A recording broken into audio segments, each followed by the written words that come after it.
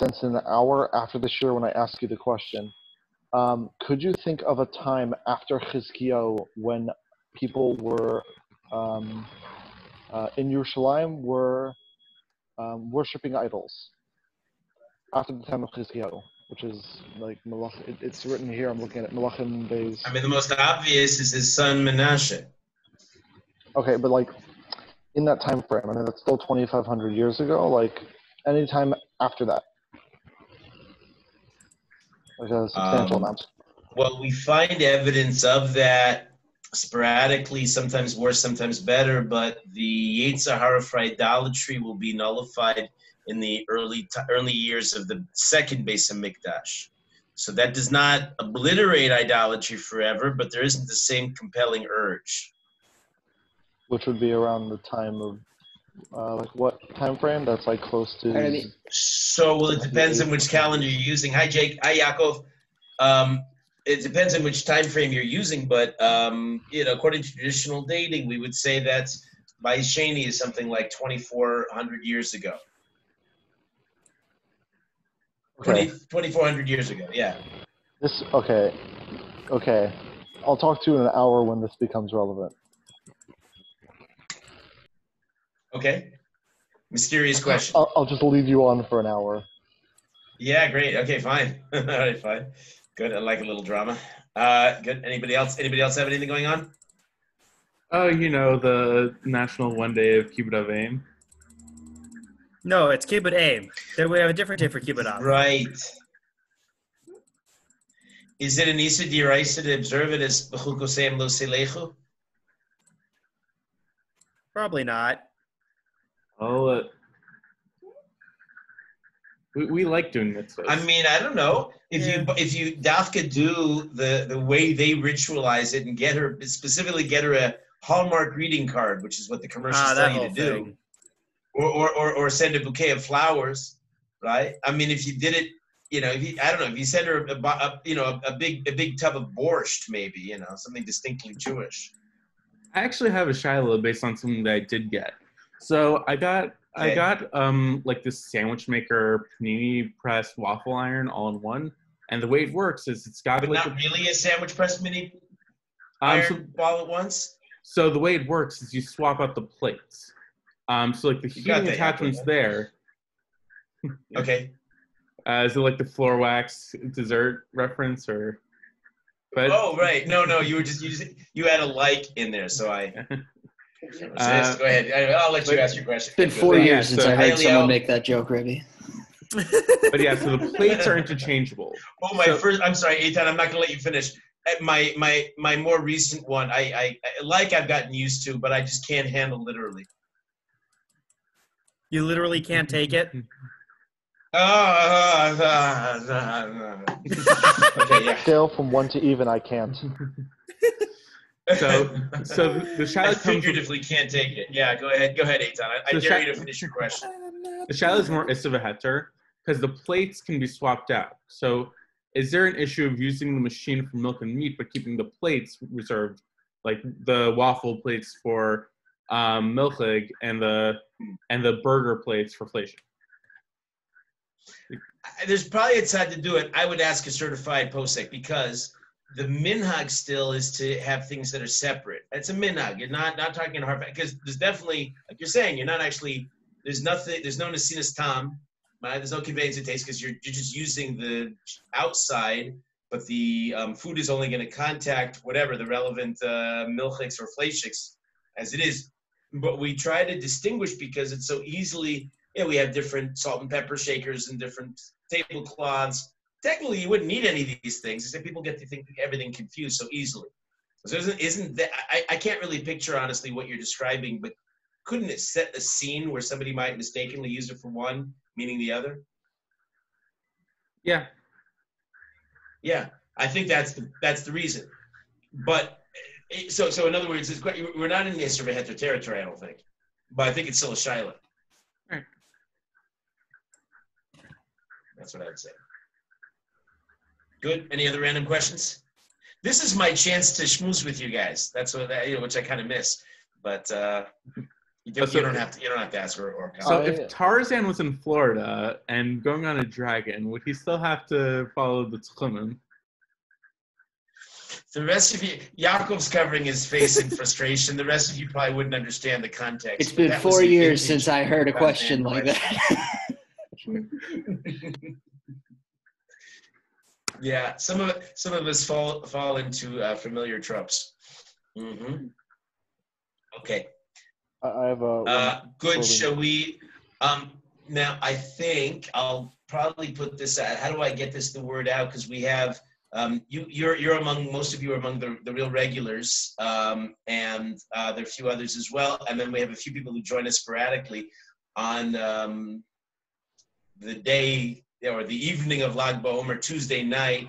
I think I'm going to somehow go to the Brickman and or Greenwald weddings. So I think I'll have to miss this. How do I announce that? We'll post in the WhatsApp group. I think that's our best method of communication. And that should reach anybody who might come and be disenchanted if they can't find us? Yeah, and alternatively, if they're watching the show on YouTube, then they'll have gotten that announcement that way. Great. Okay. I don't know where our crowd is. People are unusually late, but or they're just not coming. So we will launch. Unless again, if anybody has anything, I'm happy to do another question. But I have a question. If not, then we'll go back. Yeah, great. Hi, if hypothetically you were able to place a mezuzah inside of a wall, how deep into the wall could you place it to then have it still kosher as a mezuzah? Meaning, like you have your wall, and how obviously most people put the mezuzah on the wall. Could you put it here with like a doorway to access it? Could you put it inside the wall? I mean, the people do that. I don't know if there's a psul at all. I don't know how deep is deep. It has to be recognizable. The purpose is that mezuzah is like tzitzit, like tefillin, which is to remind us of the mitzvahs. If it's so deeply in there you don't see it, that's not good. But it comes up sometimes that people need to insert it when, for example, let's say, and we have this in the entry to our building, there's a door to the outside, not fancy or anything, but there's no, the door opens into just a flat wall. There's no post to put a mezuzah. So, and yet you need one on the right of the entrance. So when you open the door, inserted in the door frame is a little slot that they put the mezuzah in. And then you close the door and it's covered, which is actually ideally protected from the elements, but that's kosher and it's visible. So the main point is that it has to be like visible? I think so. I'm answering off the cuff without having gone into it, and it's not an expertise at this stage, but I think that's true. Fine. Yeah. Gavi, how you doing? I'm great, Ralph. How are you? Yeah, good. Good to see your name. Anybody's able to put on the video, it's so much nicer. Thank you. Great. Okay, so I think we're done with the random questions, and we will end it. I'll stay later if there are more that come. But we'll go back to Iyov. I'm assuming, maybe incorrectly, so you'll please let me know, but I'm assuming that the previous material is familiar and fresh in your mind. One way I could do this is to catch us up or to walk us through, give a summary of everywhere we were, or I'll go right into the continuation. What would be easier for you? Fine. If you're lost and you don't understand what I'm saying or you forgot something we talked about, there's an easy solution. You just ask. And I hope you're feeling comfortable enough. I think this format, I just finished my Shiur Malachim a few minutes ago. I think this format strangely intimidates people. People are more reticent than I'm used to, but fine. Okay. So, I mean, I will say very briefly, we're now going into, and I'm going to be summarizing and really playing up some of the major themes, but I'm not going as thoroughly through all the text in the middle sections of Iyov. It's long, and if you read it also, especially if it's a first reading, it's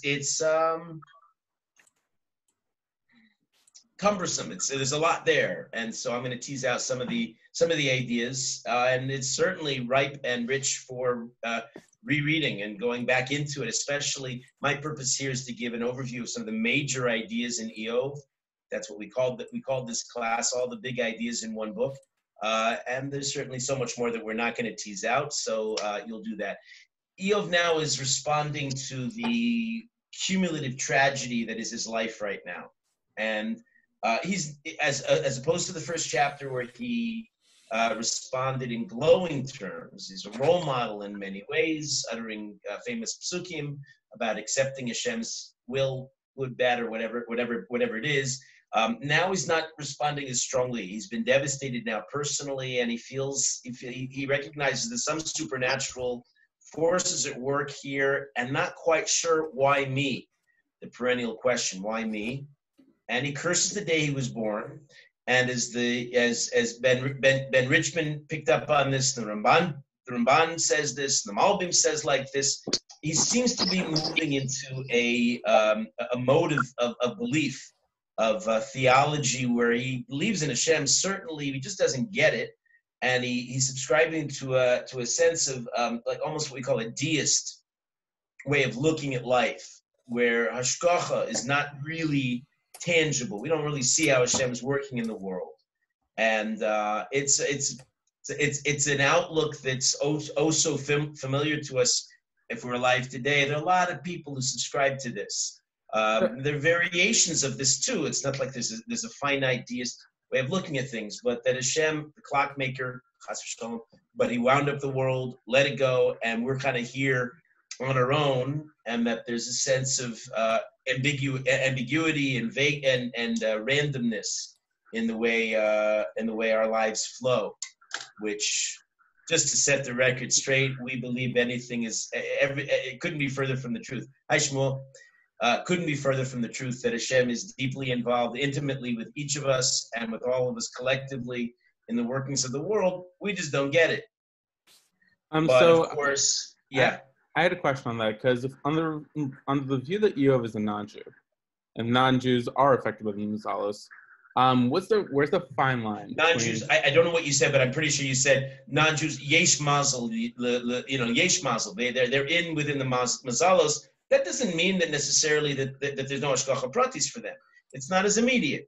They're not as involved with Hashem by choice, and so they're not in the same level of hashgacha as the Jews. Keep going. I'm sorry I cut you off. No, I think Rabbi answered the question. I was going to ask what's the fine line between this whole the clockwork system and then I think in general, I think we addressed this last week too, but these are such important themes. It's good to repeat them sometimes. That it's not just with the non-Jews. I think in general in the world. Welcome, Aviel. I think in general in the world. We see this, that Hashem is more responsive to the big tzaddikim. It's sort of a global quid pro quo, if you will, right? You do for me, I do for you, right? So if we're deeply, intimately extending ourselves and trying to lead lives of merit and goodness, and we daven and we reach out in our davening, so Hashem responds in kind. And if we lead lives of passivity and we're not really involved and we're kind of lumps on the log, or we're just, or worse, so then indeed he also shows in kind. He's not so involved with us either. Where is Hashem found? Anywhere where he's let in, and those are is about a brief way of characterizing a complex theology as we have. That's the way we understand it, that it's a sliding scale. So with this in mind, consider and open your sefer to the third Perek now. Now I'm not going to be reading everything in depth, but we see that Iyov has his friends. They were sitting quietly, and Iyov opens his mouth. He curses his day. You know what? I am going to just read very briefly to the 10th pasuk, and we'll just get a sense of where Iyov's going. We said, oh, that Iyov declaimed, saying, oh, that the day upon which I was to be born might never have been, nor the night fallen in which it was said, a man is sired, in other words, a man has been given birth to. May that day be darkness. Let Hashem pay no heed from above, so that dawn may not break upon it. In other words, I can't control any of this, but it would have been better perhaps not to have been born.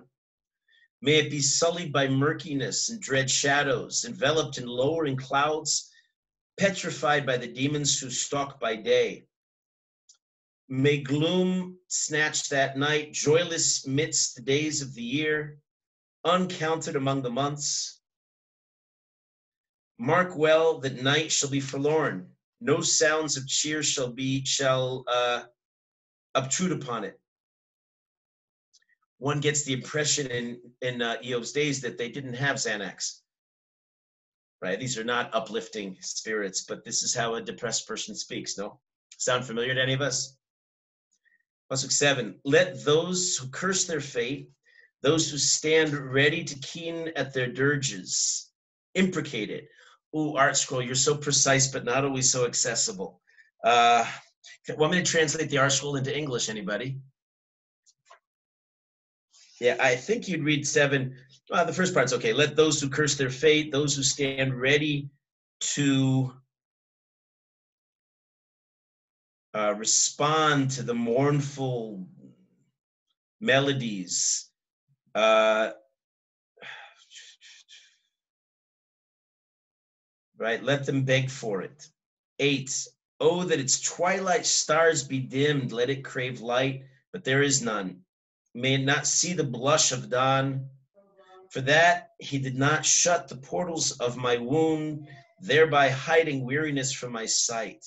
Well, there it's about, in 9, it's about as explicit as it's been.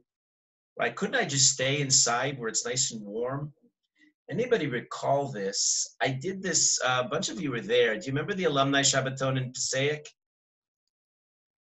And you might remember this from the Shiur because I bring this out. I got it. I think Rav Steyer was the one who originally showed me this. Hi, Shammai. Hi, Ben. I saw you guys just joined us. Ooh, what a note. If you came in the middle of that, you must have been. I hope nobody's like feeling really depressed right now. That would be really not a good time to come in on. Well, remember this fantastic Medrash, Parshas Pikudei, that walks through the various phases of the neshama when it's in Gan Eden, and then it's brought out by the special angel that's assigned to it, and then it has to be thrust down into a womb of a woman, and then brought into this world and the various phases of the world, and then into death. Let me remember this. It's the convo you had with Gilad, right? Say it again. Right. Oh, right. It's the car ride with Gilad, where I thought Gilad would crash. Yeah. Right. He was no. It was like a very emistic kind of reactions to it. It's a stunner. If you've never seen it or heard it, it's worth going through rigorously inside. I can send it to you if you want to get the original. Who remembers this? Anybody? Does it resonate with any of you? Yeah, I do. Great. Okay, one answer out there. Good. 2 maybe. Okay, so anyway, one of the things that's really striking of the many things to pick up in the Medrash is how at every phase in the pre-life stage, and then the pre-life stage, and then in the womb, at every phase, the neshama is really content to just be where it is. And it argues and struggles and says, no, don't bring me out of here. I like the status quo. And the malach has to sort of cajole it. And guys say, well, come on, it'll be fine. You'll come to the next phase. And one of the arguments, more in a very striking image, is the sense, the baby does not want to leave the warmth of the mother's womb, comes into the world, gets a big patch, so it has to start breathing. What a pain in the neck that is. Corona days. And is crying because it was so much more comfortable inside, and no indigestion. Right. It's a little Gan Eden in there. And then we're in this world, and it's all kind of bitter and miserable and they walk the way through. But then it's time for death to come. And again, no, don't take me. I'm too comfortable here. On the basic psychological level, we resist change. But there is this sense of it's scary out there in the big wide world. And Iyov has reason to be scared. And you sense this dread setting in as he's, again, you have the scene in your mind now. It's a very vivid scene, right? He's rolling in the dust. That's his only comfort, boils head to toe. And when we say head to toe, that's to be taken, here is a use of the word that is correct, literally. I just had, cried out against the misuse of the word, but literally he is covered and he's lost everything. And his wife's telling him to curse him, and she's of no comfort. And he has these friends that are non-friends at this stage, and he's in a void. How could it get worse?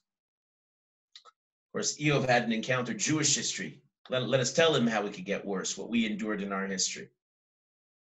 And then we get to this pasuk. He says, in Hebrew it says, in Yud, anybody who wants to follow, I encourage you to. Lama lo merechem amus mi beten yatsasi ve'egva. Why would I not die straight from the womb, come forth from the belly and expire?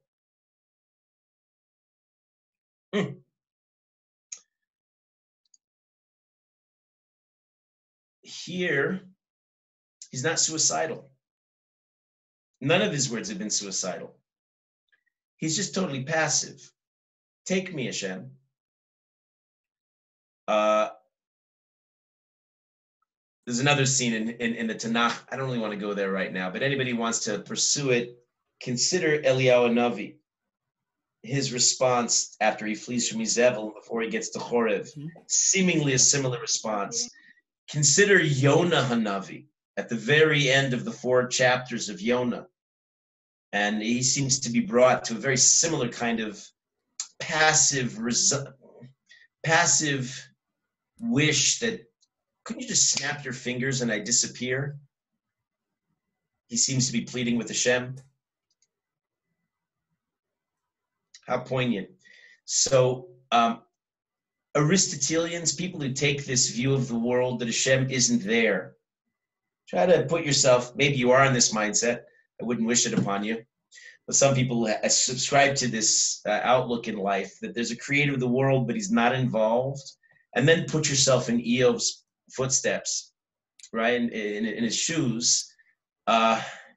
It's interesting because it's desperate and miserable and lonely and cold inside here in this world.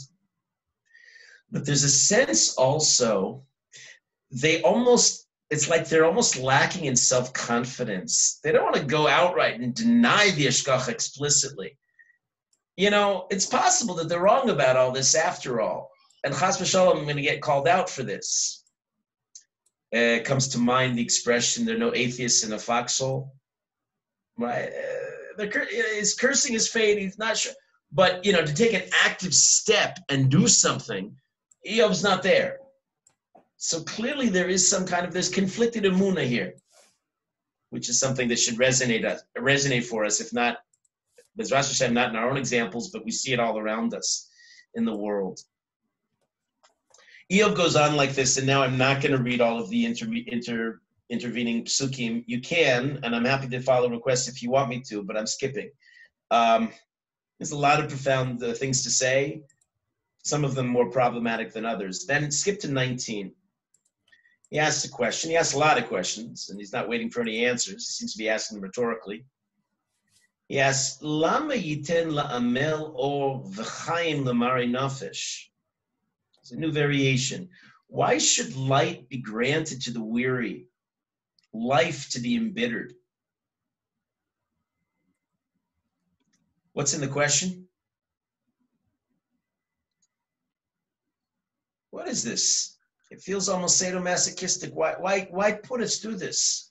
We're put to the ringer, we human beings. Does it mean maybe? I mean, there's a very familiar complaint that people have of their lives, of their lot in life. I mean, to live is to suffer. There is nobody who does not suffer in this world.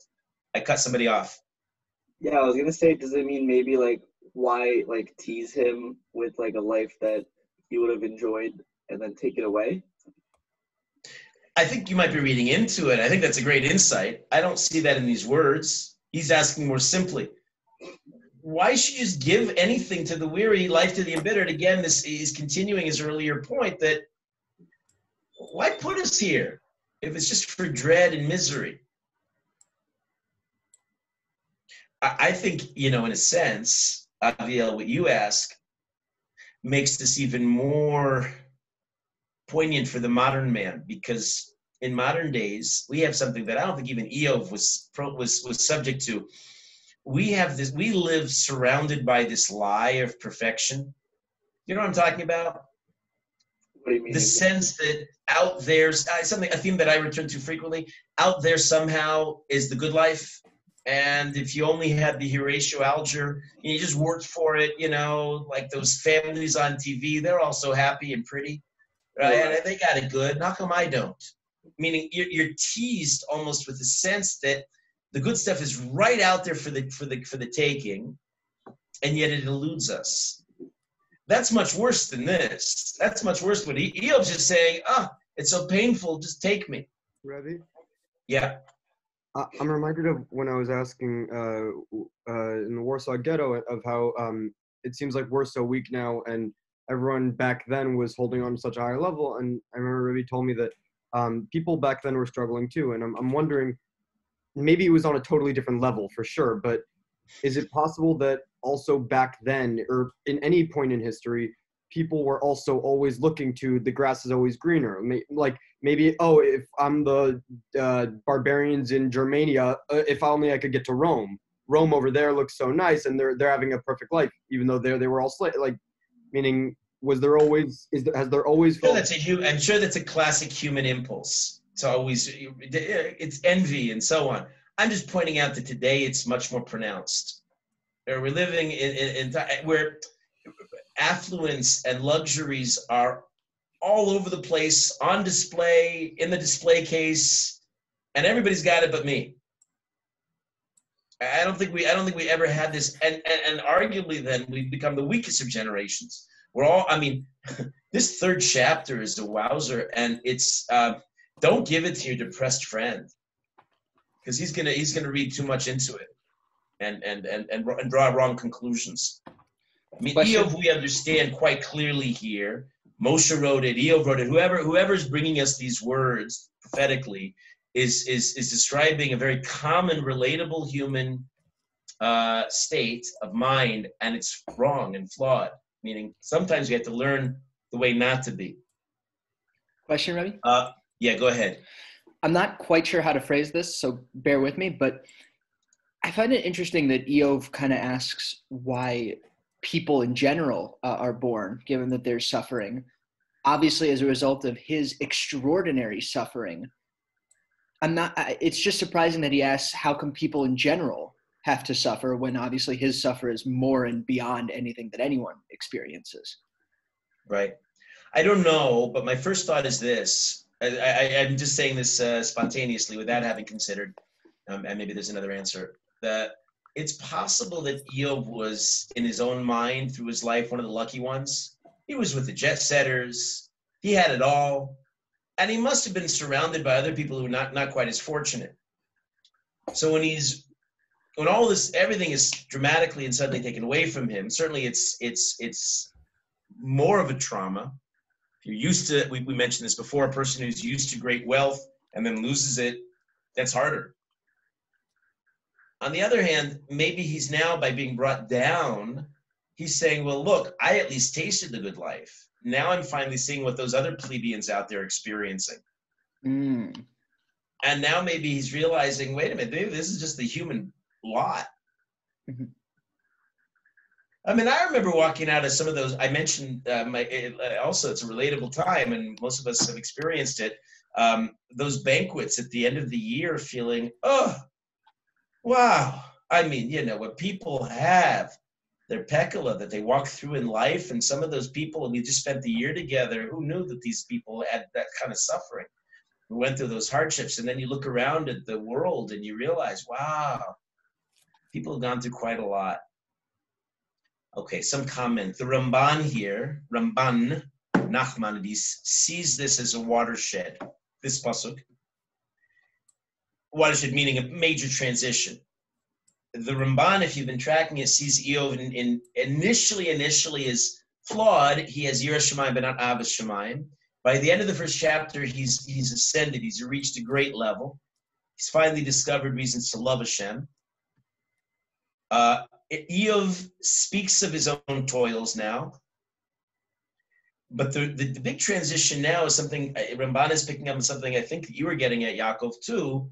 He's now has a new level of compassion. He includes not just himself, he sees all the bitter souls, which in itself, he thinks is a lack of hashgacha.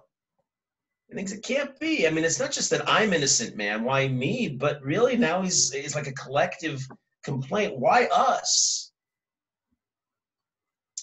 Now, at this stage, the Ramban says, his emunah is not that terribly diminished. He reveres Hashem. What he's really saying is, Hashem, show yourself something. As Woody Allen said, like, I don't know, if only Hashem would give me a sign, like making a large deposit in my name in a Swiss bank account. Right, but something. Ramban says that Iyov has become more stuck and more solidified in his view than ever.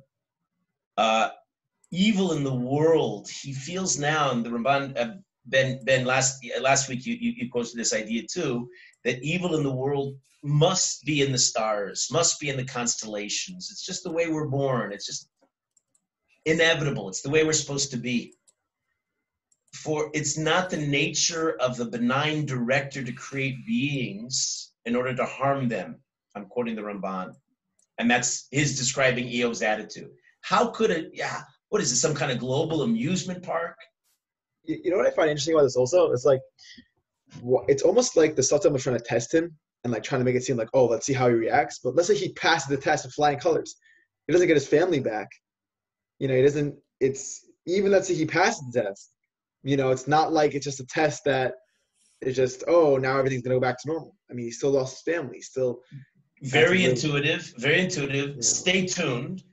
A few more days. We'll see what happens in the end. We're in the middle still. And I like your observation now, though, because it makes me think the Satan's maybe out of the picture in any real way. We don't see him outwardly, but that's the way we experience the Yetzer Hara too. We also don't perceive the Yetzer Hara when he's in the middle of his mischief.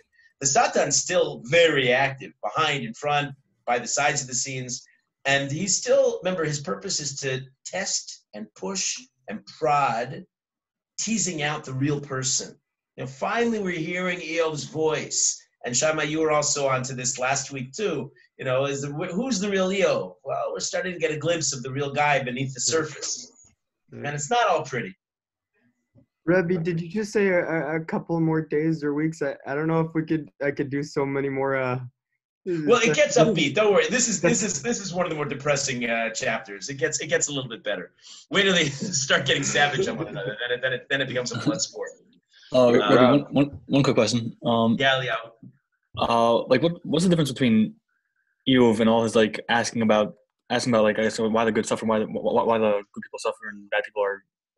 I didn't ask about bad people yet, but what's the difference between this and Moshe Rabbeinu when he asked Hashem? Ooh, what a great question. Well,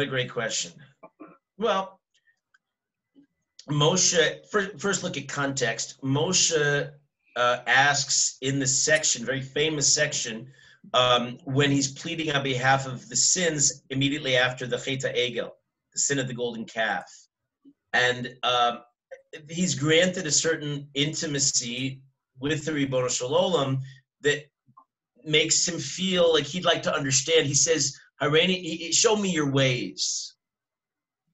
And the question is perceived. Chazal say that what he's really asking is he'd like to understand how the world works. And it's in a Moshe Rabbeinu, really what he's doing is trying to take it, he's using it as an opportunity. It's an Eis Ratzon, which means, these kinds of things you don't always get to a private audience with the Kadosh Baruch Hu. It's like a special Zoom one-on-one, right? And getting to the core of this, if you understand what the perennial human condition and what we're doing here and how the suffering doesn't seem to add up and how do we make sense of it?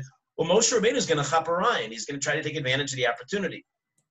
But for Moshe, it's an intellectual discovery. He just wants to understand. If you can uncover this, you'll figure out Hashem's ways, and then you'll get closer to Hashem.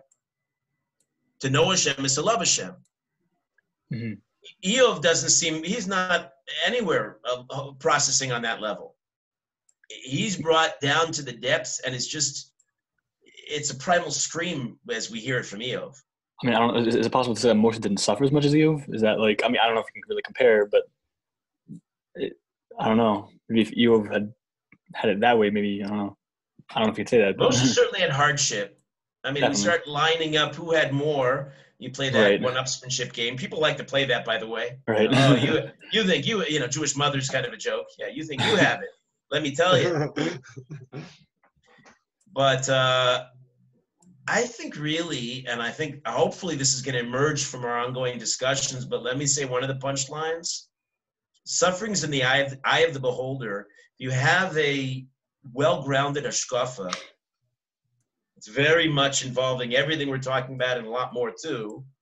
You don't suffer as much. You don't suffer as badly. You're able to take the exact same kind of fortunes or fate that comes your way and emerge from it successfully. So I want to start, regardless what Moshe had his own pekala, his own problems, his attitude, his theology, if you will, his whole way of coping, his coping mechanism was so much stronger, so much healthier. So if you can weather it, I came upon a vort this year. It's a familiar Rashi, but I never formulated it this way. I like it a lot. By the Makos, by Barad, particularly by the hail. There's a lot of technical discussion about the difference between the different grains. Anyone remember this, Rashi's comment? The wheat was among the grains that was destroyed by the hail in the 10 Makos. And the, that's right. The spelt and the barley were okay. Because the spelt bent. What's that? Because the spelt bent. Right. That's exactly it. Good, Ari. Right, exactly. So and the difference is, and it's kind of counterintuitive because the wheat was upright and solid and sturdy. So you think, well, somebody who's upright and solid and sturdy, they should survive anything. But no, in fact, that's what the hail crushed. And the softer, fresher grains were spared and were fine. So the vort that I thought, I don't think was so brilliant or so far removed from what Rashi's telling us, the vort is simply that if you confront life's challenges, sturdy and strong, but sort of also the negative side of that is rigid, unbending. So they have a tendency to crush you.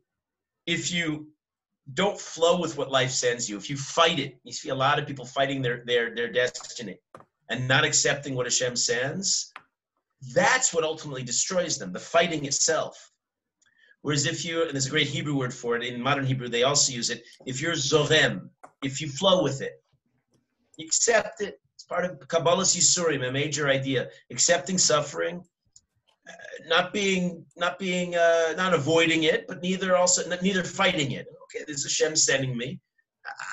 My job is to walk through this minefield of life and simply navigate it as effectively as I can. I mean, chas v'shalom, a person could be blown up by a mine at any moment. But in the meantime, all that Hashem could reasonably expect from me is that I walk gracefully.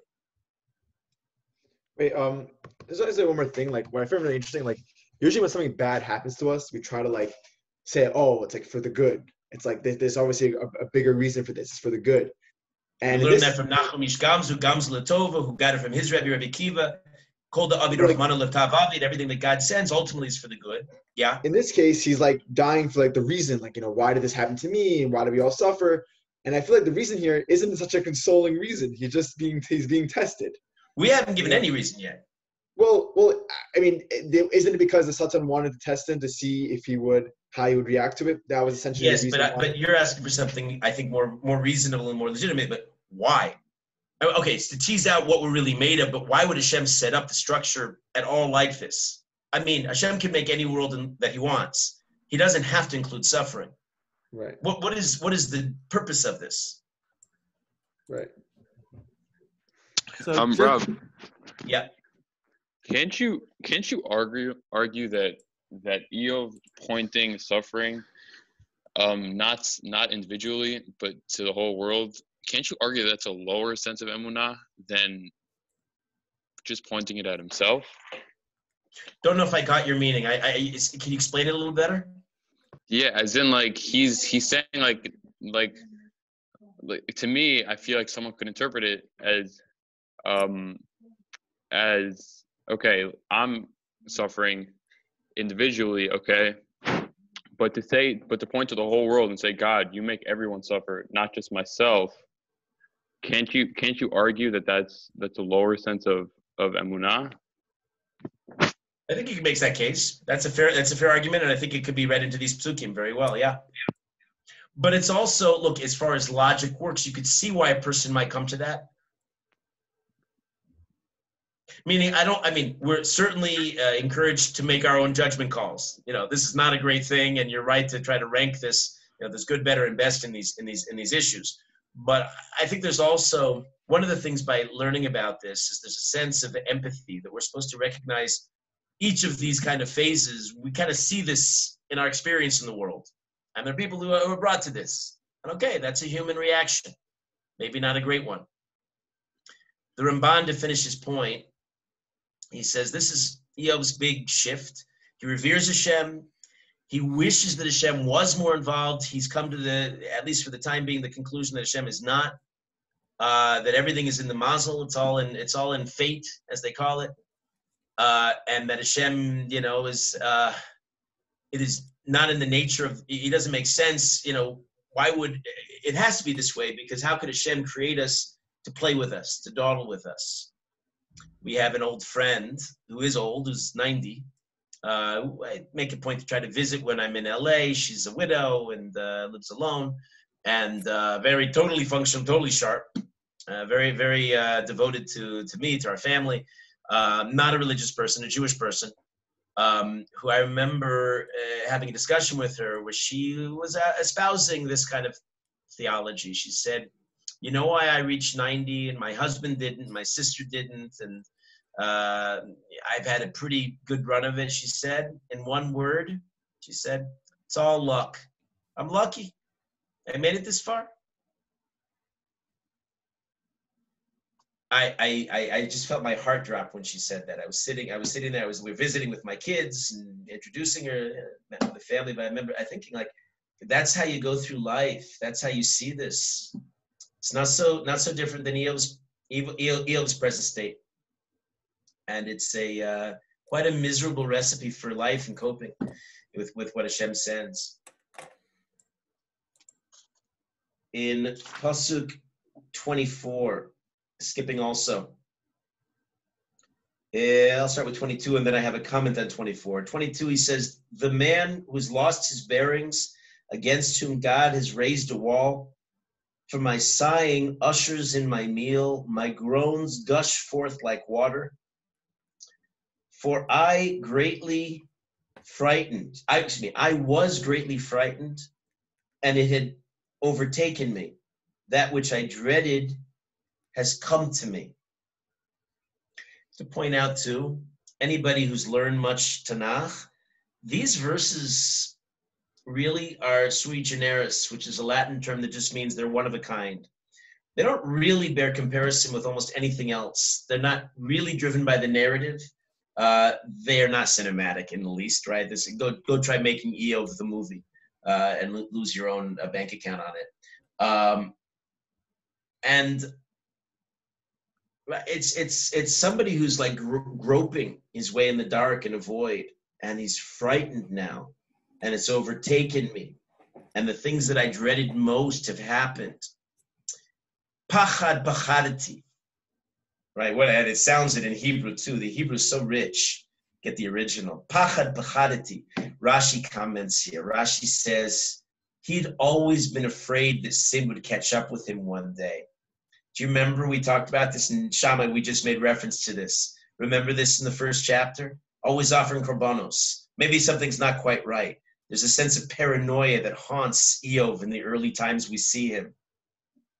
Maybe we're seeing the limitations of a person who's characterized as yiras shamayim, as having fear of God, but not the requisite amount of avos shamayim, the love of God that a person should really have to weather life in a favorable way. Right? So it's left him terrified in a void.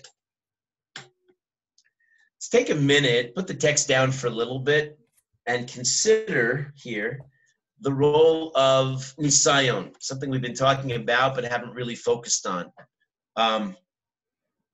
And what is it, as far as we know outside, and we're going to learn more in Sefer Iyov about this, but at least on a preliminary basis, what do we understand? Why does Hashem send a person a nisayon? First of all, what's the word?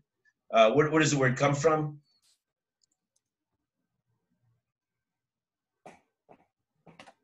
What's the root of nisayon? Is it nes? Yeah, excellent. What is nes? Miracle. Miracles. It's also Yarimu Nes. It's a flag. It can mean flag. There are a couple words for flag. Degel is also flag, but it can be a flag, as in it's used in computer terminology, much the way it's in Bamidbar and next week's parsha. A flag designates something. Ooh, I like that. I'm going to flag it. Flag them down. It's a signifier. A nisayon stands as a signifier for who we are. And we've sort of talking around this. There's a sense of a nisayon eliciting the truth. Where do we find, what is it when we think nisyonos and we think of our heritage? What's the first obvious image that comes to mind? Avram. Sure. Think Nisayon, you think Avram Avinu. And then you think, wow, we've been comparing Iyov with Nisayon through the entire Sefer. Iyov with Avram, this entire Sefer and this entire book. And now the comparison is really telling. As much as Iyov initially was given more appellations, greater praise, he really shrinks in comparison with everything we know. Avram's a giant. And Avram was tested, right? He has 10.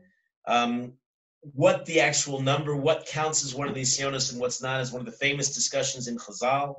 If you want to see a nice summary of this, I refer you to, of course, the Stone Chumash, which really has everything useful for the serious student of Chumash. You'll go see, they give several, not all, but several of the famous enumerations of what the 10 Nisyonos of Avram were.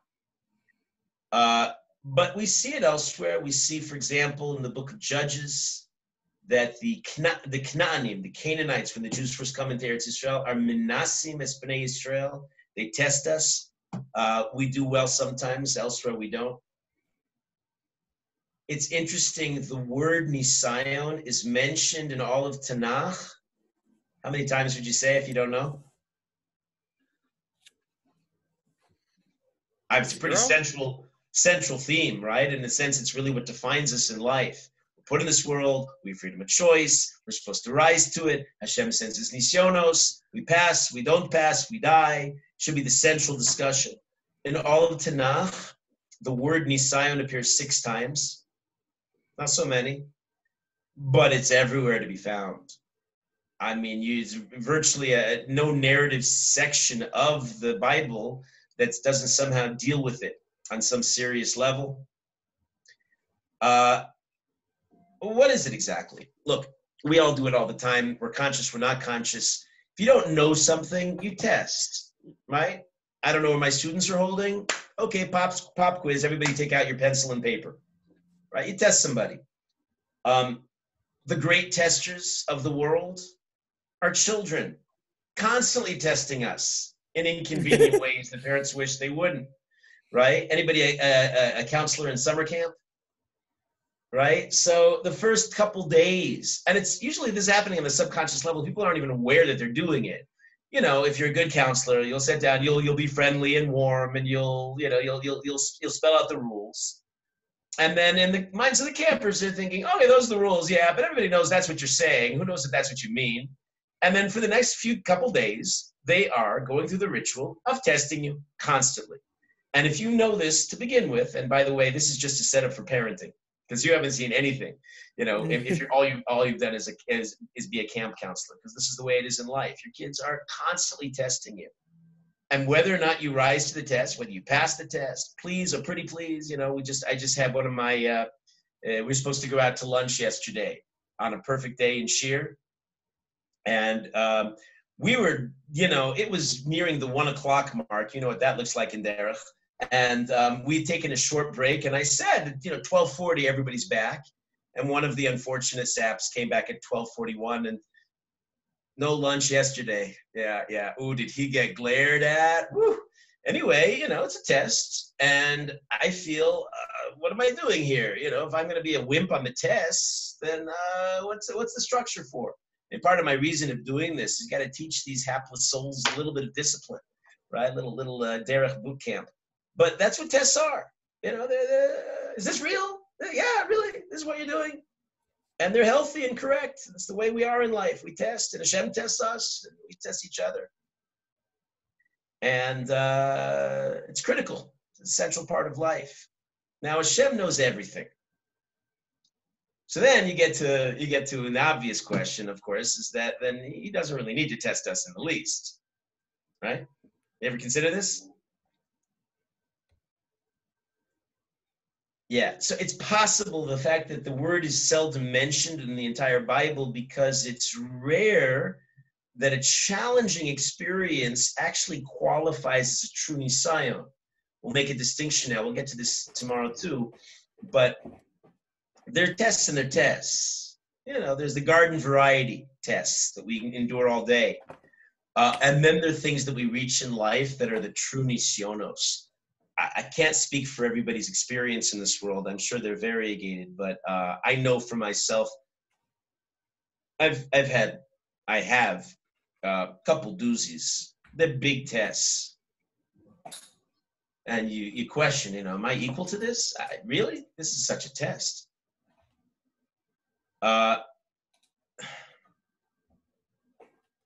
It could be also that when we have, some people are not worthy of the tests. We know a major principle, a major assumption that Chazal make is that since Hashem is benevolent, He cares about us, He loves us, He's a Rachaman, He's a compassionate God. So then He only sends tests to people who have the ability to pass them. I mean, He's not cruel. Iyov went with that premise too. There can't be, as I'm paraphrasing what we said before, it's not the nature of a benign director to create beings in order to harm them. And a test that's beyond us is masochistic. What is this? Some kind of circus where I'm definitely, or a bullfight where, the bull's going to maul me because I'm just not qualified.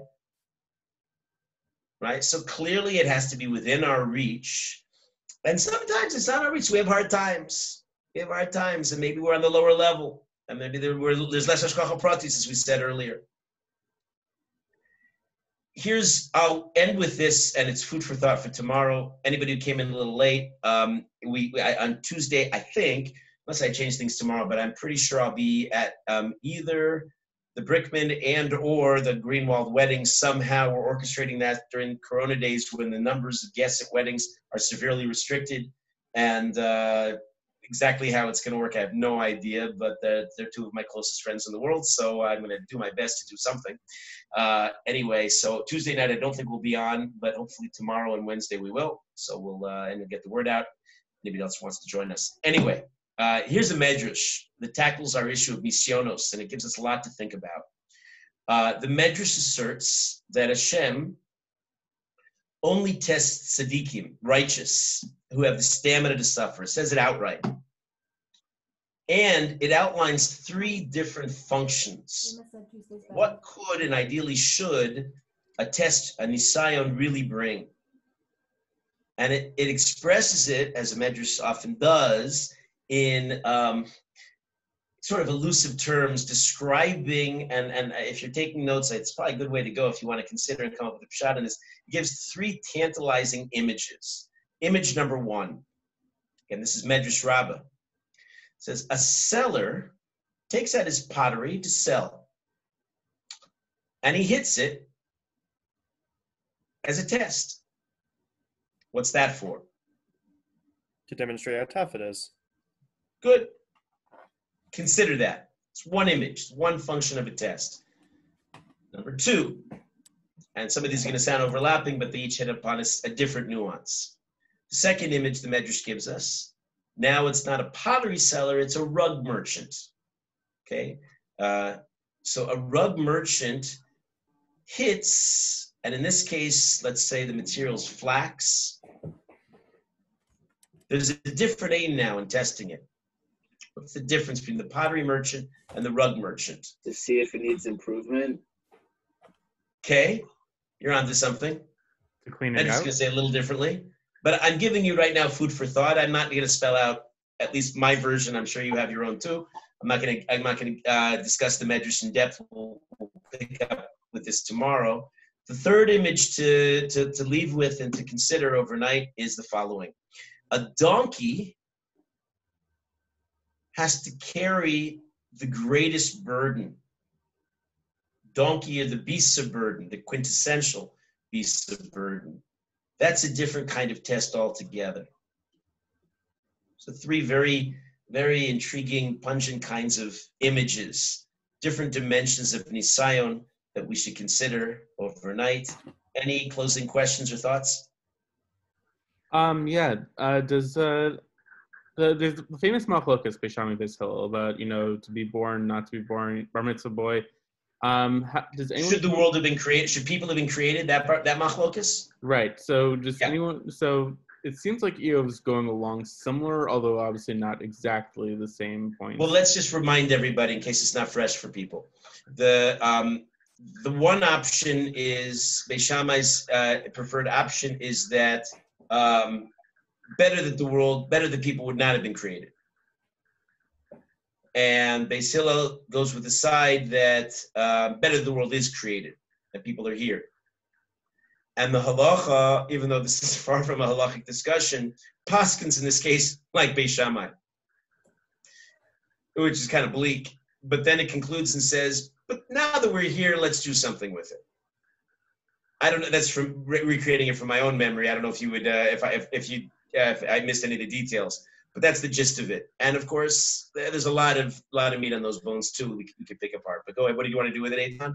So it seems like Iyov's really going along the lines of Beis Shammai here, although it seems like he's going on a different route as well.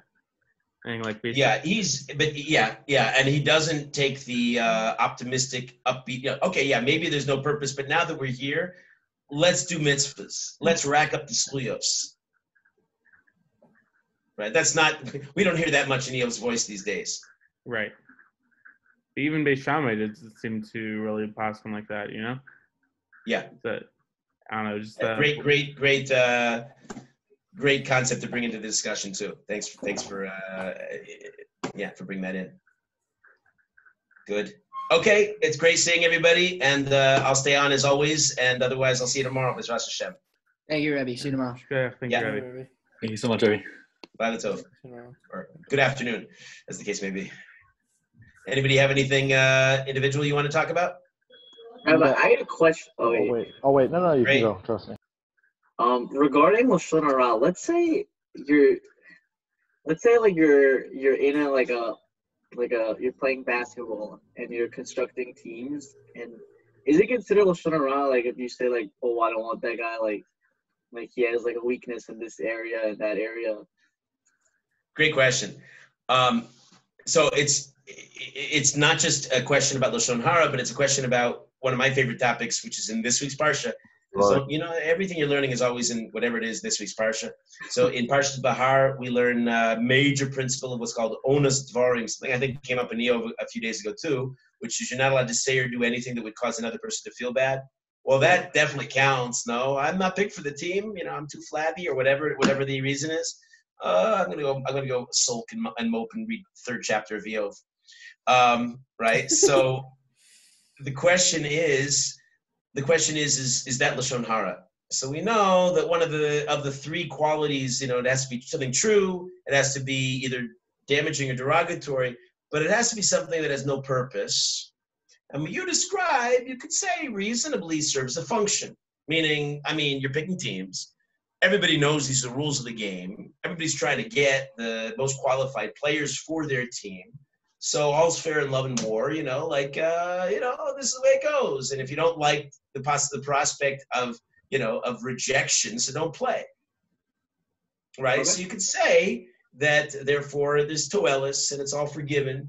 Halacha that I like to quote a lot because I think it has many levels of relevance is the tshuva in the Rush, who's writing in the 1300s about 2 people who go in for jousting.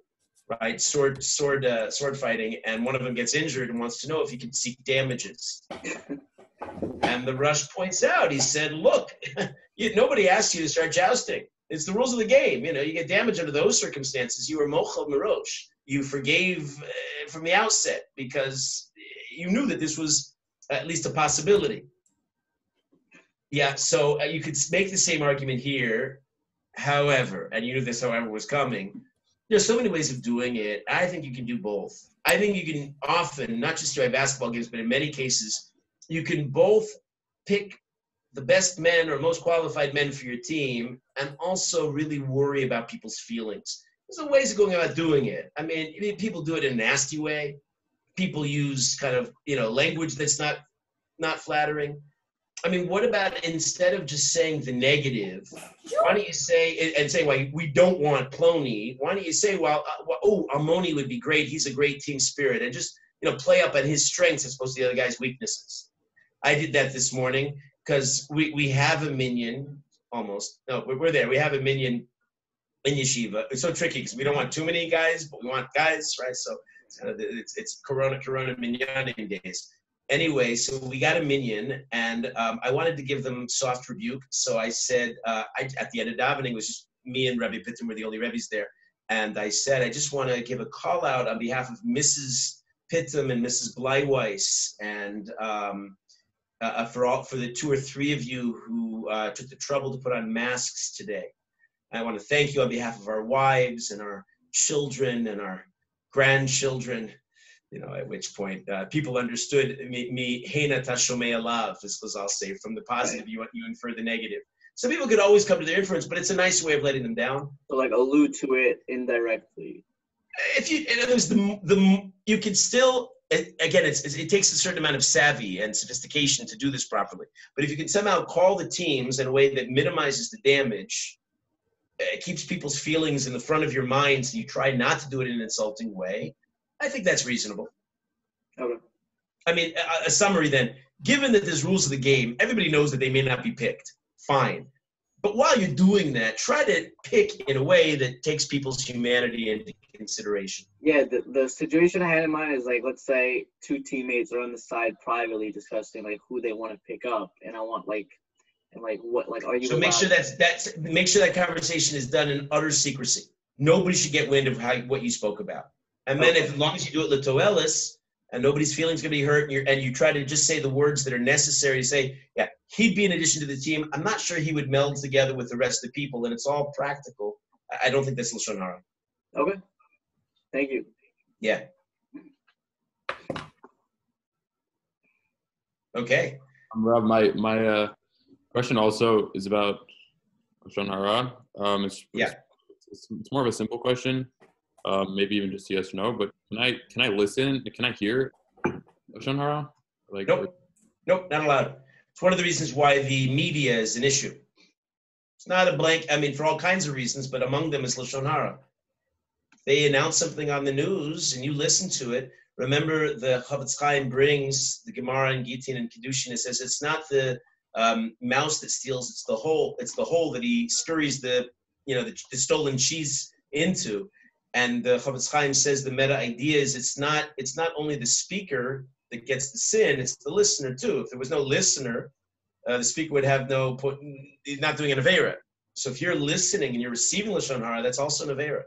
Not allowed to do it. So you got to be selective about what your source of news is. Mm-hmm. And then what if one of the popular blood sports is savaging the rabbis? We had a discussion here that was delicate. Somebody asked, and I invite random questions, but was asking about Rav Kanievsky Chaim's role and his decision-making in terms of responding, should they be quarantined or not at the beginning. Well, the news the news people just love to savage the Gedolim.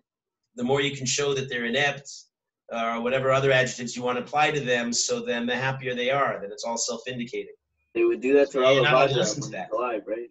What's that? They would do that all the time to Rav Avadia when he was alive, right? Yeah, they do it when he was alive. They do it when he's dead, which is a bigger affair too. Yes, you're not allowed to put yourself in that environment. So yeah, definitive yes answer. You have to be careful what you listen to. What if people think? Well, it's on the news. It's okay. It's. But wait, one. What if it's not true? Because you said one of the guidelines is that it has to be true. Right. So then it's not Lashon Hara. Then it's something worse called Motzi Shemra. Then it's slander. Then it's a whole other bag of problems. I've actually heard a whole thing on how Lashon Hara is actually worse than Motzei Shemra. Well, it's worse in a few ways. I mean, on a basic level, at least if it's true, so it's, you can defend it, because at least you're just conveying something true. Motzei Shemra is you're making up falsehoods. That's a calumny. But you're right, because if it's true, people are going to rationalize it a lot more. Say, well, it's okay because it's real, it's true. So they're going to be more prone to saying it. One that I've heard a bit more, I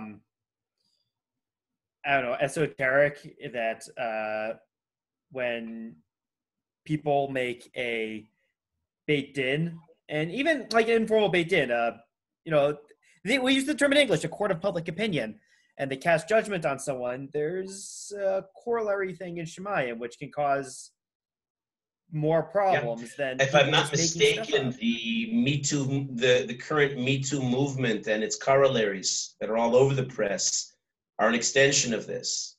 Somebody decides to call a press conference and proclaim that a person's molested them or accosted them in any way. The person may be totally innocent, but the damage is done. It's over. Once the person's associated with that kind of behavior, then they're often ruined, their reputation shot. Yeah. We're not supposed to be part of that. That's not just. I mean, it may be. Listen, people who abuse, people who molest, people who do terrible things should be brought to justice, but it's not that way. Does Rabbi have a file on like Me Too stuff, or is it? Well, it's funny. I haven't written it up, but I just gave it over. I've given over several years, and I just did it. We just had it in the random question. We had a really heated, great session on last week, last maybe Wednesday or something, precisely on this, and the delicacy of it, because it's really quite a discussion. I don't know if we're winding things up here, but it's huge because. Again, it's an unjust forum, the court of public opinion, and yet sometimes in the powerless and sometimes people who are abused, the predators, they work with silence as a way of manipulating and keeping, this will just be our secret. And so sometimes they feel they have no recourse, and indeed sometimes people they report the abuse to authorities, who then say that didn't happen. The authorities are often not authorities. They're in denial. They're not protecting the victims. So that comes with that's one side and a grievous side of the predicament that people find themselves in. And of course, a lot of the abuse is the powerful abusing the powerless. And Hashem always looks out for the underdog. But on the other hand, everybody today who has got a C on his science test and is still resentful of that science teacher, because of him I didn't get into my preferred college, so that they can call a press conference and said he molested me. It's Hefkerveld. It's the Wild West now with this. So the current situation is deplorable on every level, and has to be the halachic approach is not. We have to put things in the hands of the Beis Din. Has to be adjudicated. There were mess-ups. There were a few incidents. I don't want to refer to them by name. They're probably well known anyway. There was the notorious case of somebody involved in a youth group a couple decades ago who initially was given a pass by the Beis Din. The Beis Din publicly apologized for that and then brought him to some sense of justice, at least putting him under control, because he continued his machinations afterwards. So the people who are predators and worse out there, and they need to be dealt with. But consider when you do it, you submit it to the court of public opinion, the implications of this. You destroy lives. You destroy their wife. They didn't do anything wrong, right? The kids might not get shidduchim, might get it not into schools if it's known that their father did X. Yeah, so these are very important, heavy discussions, and they need to be talked about in a halachic context. And I have a lot of stories, but I'm not going to digress too much. Thank you. Yeah. Rabbi, I suspect you and I might might have some different opinions on this. Oh yeah, why? Just on exactly how things are dealt with, how things have historically been dealt with, and what's going to be the least harmful. What historically have been the least harmful things? Right. Well, I mean, this is why, as a believer in Hashem and His Torah, so I believe that the only system that's ultimately just is the Torah system, and the Beis Din and the Gedolim, who are able to factor in the greater good and to know how to weigh what what we're saying here is that there are a lot of problems, and sometimes either way you go, you're creating problems. Well, they're uniquely qualified to determine what to weigh and what to prioritize. And they also have a siyata d'shmaya in doing so. The average layperson, the mortal person, regular secular court, they're just doing what makes sense, whether it makes sense or not. At least the Beis Din has some divine assist. Yeah, Good. again, I don't think we don't have time to go into this, and I definitely don't have anything prepared, but Fine. yeah. Okay. Just say, I think we might fall different. Very possibly. Yeah. It's an incendiary issue. It's one of urgency and relevance in the world today. Yeah. Keeps coming up. I, in a lot of ways, am actually more cynical than you, which. Okay. It's an interesting position Good. to find myself because you're often the Racing, cynical everybody. one. I'll see you tomorrow. I'll see you tomorrow. Rabbi, if I can say Have something. a good afternoon. Rabbi? Bye-bye. Rabbi? Yeah. Oh, right. So I had kind of led on to something before.